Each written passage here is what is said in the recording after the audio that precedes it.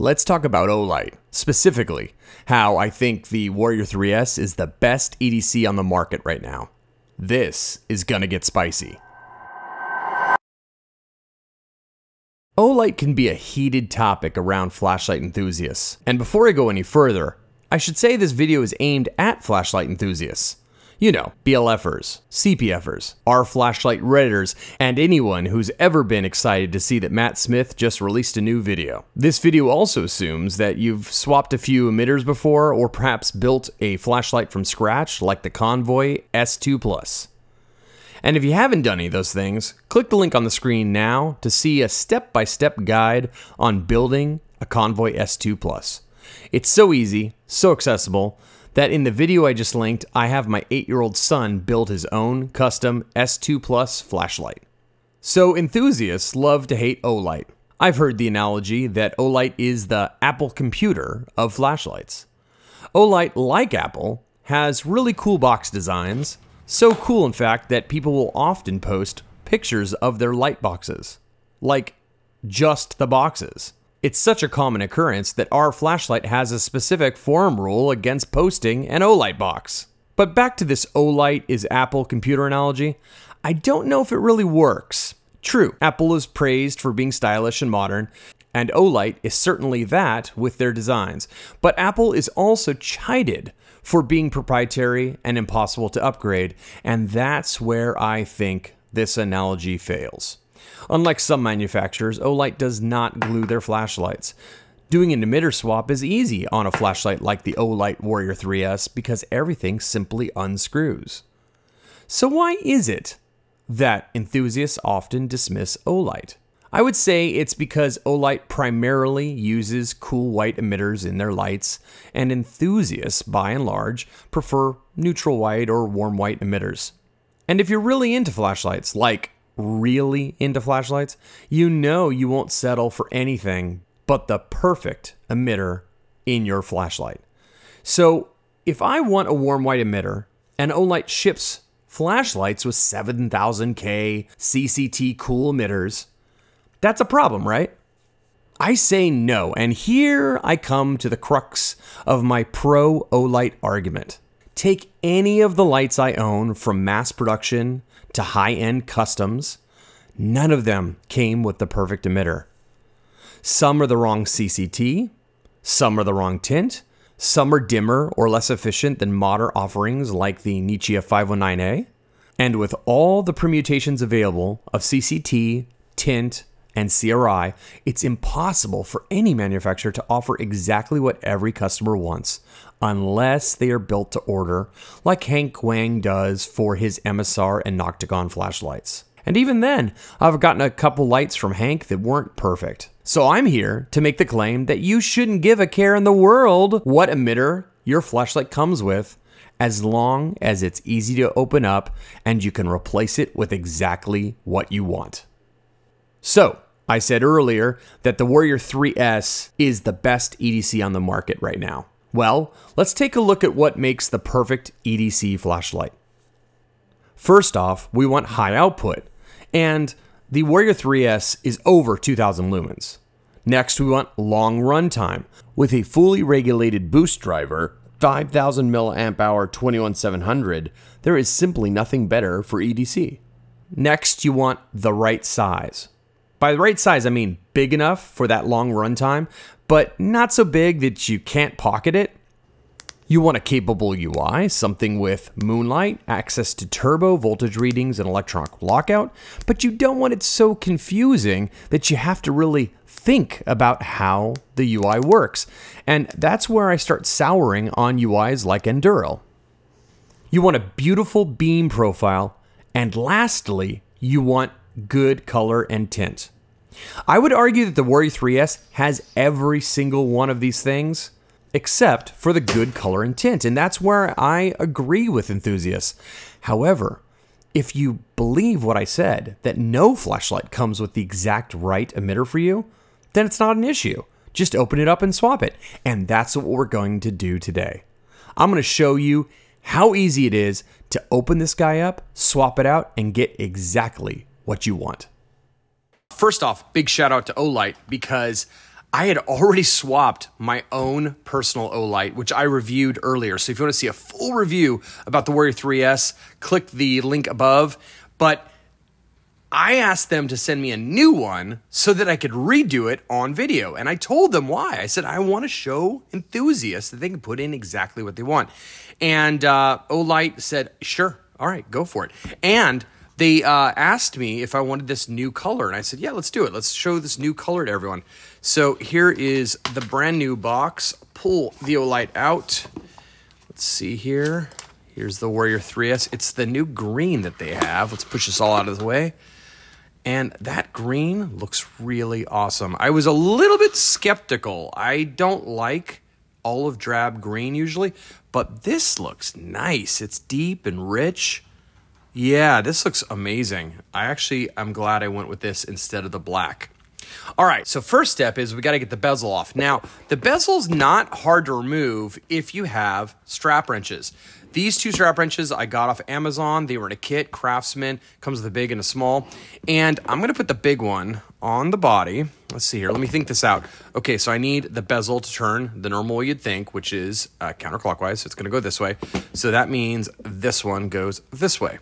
So let me go ahead and cinch that. Get right over the button here. Cinch and cinch. Pull hard. Hold it.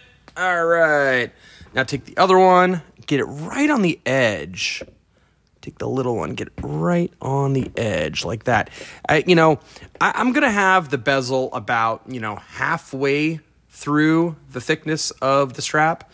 And I'm going to pull that really hard as well. And I'll pull that really hard. Hold it. Okay. Now this whole assembly is a little squishy at first. Okay, so it's gonna slip against the body, but hopefully I get enough bite on that narrow bezel. There we go. I see it turning. Do you see it? I can see the crenulations turning slowly. Okay, so let's take this off and see. Sure enough. There you go. It's finger tight. So now we're going to go over to my soldering station. Okay, before I pull all the guts out and start soldering, let's take a look at the original color, temperature, tint, all that. And let's take a measurement. We're getting about 6,000 K at medium ramp and about 100 points over delta UV. Let me go to turbo. And now it's almost 7,000 K. And pretty neutral, but I mean 7,000 K is very cool. And obviously it is a low CRI emitter. This is just for output. This guy, I measured out on my lumen tube. It was about 2,600 lumens. Okay, so we'll undo that bezel that we broke free with the strap wrenches. Put that there, and then we just kind of tap this out. There we go. So what came out just then was two kind of washers and the optic, the TIR optic. Now what's still in there is kind of a white reflector. I don't know if it's a reflector, but because it's not very reflective. But there we go. So one more tap got it out. And now we're down to the MC PCB. Let me get a little better light on it. MC PCB, and I mean, we're ready to unsolder this thing, pull it out. Now, I just want to point out the order on this in case you've never done this. Now, don't touch the optic too much. You're going to get fingerprints all over it. But there is a clear, here, let me separate these. I wouldn't normally, sometimes I just leave them together. But there's a clear plastic O-ring, kind of a rubbery O-ring, then the optic, then the white, I guess, diffuser, I'm going to say, white reflector, I don't know. And the bezel obviously goes on the outside. So that's the order inward.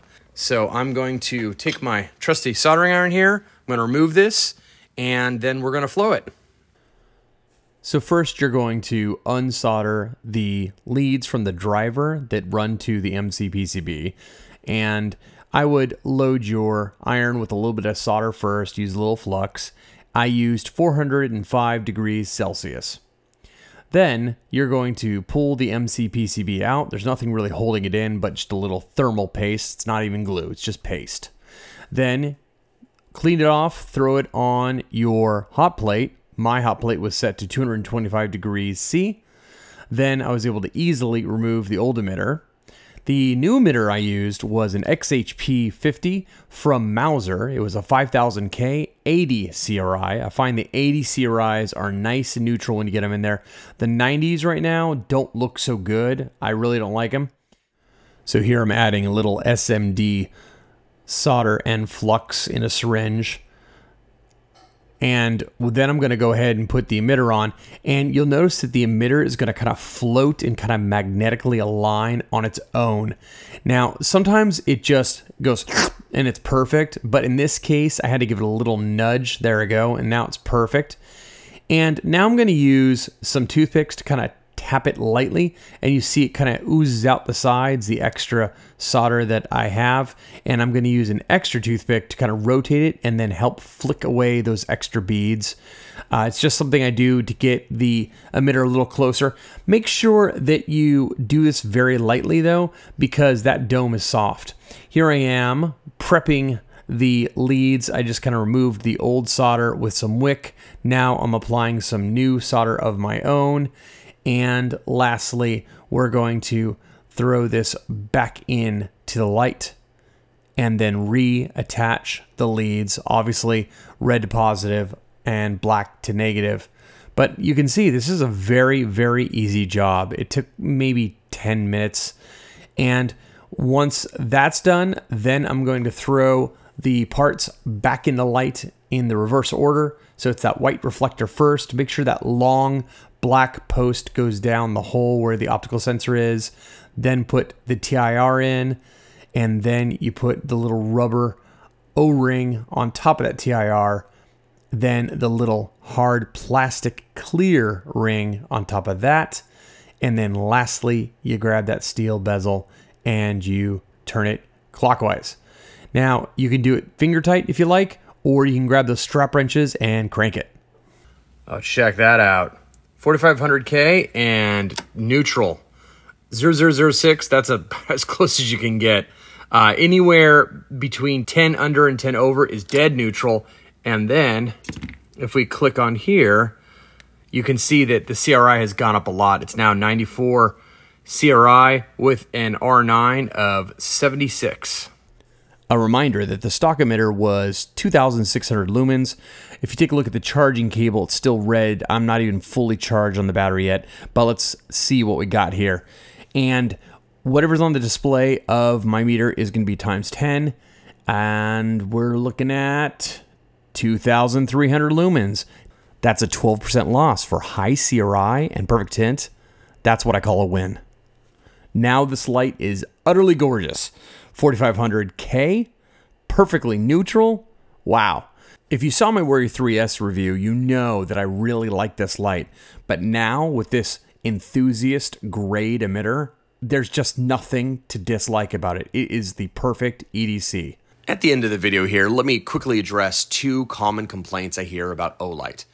The first is that they use a proprietary cell, and the second is that users wish they would use USB-C instead of the magnetic charging system that they have. Now, about the cell is about $20 from Olight, and it seems steep, but first of all, it comes with the light.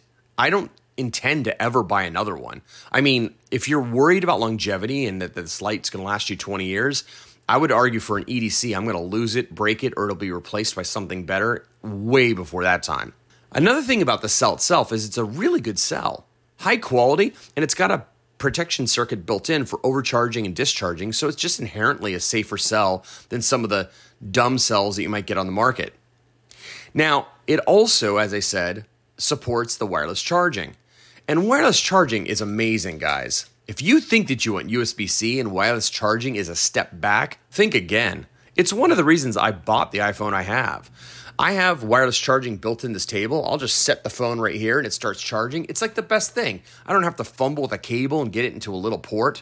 And on this light itself specifically, think about this. It's an EDC light.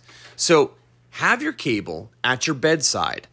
When you slip into bed, you don't want to wake your significant other. Don't turn on a light, fumble with a flappy doodle, and try and insert a small USB-C into a little port. Just grab the light and in the dark, push it towards the puck, and that's what happens. I mean, seriously, I cannot think of a better system. I'm not messing with a flappy doodle. It's completely watertight, and it's no fumble in the dark. People that complain about the magnetic charging, in my opinion, have just simply never used it. It's really awesome. I hope you enjoyed that video. It was a pleasure making it for you.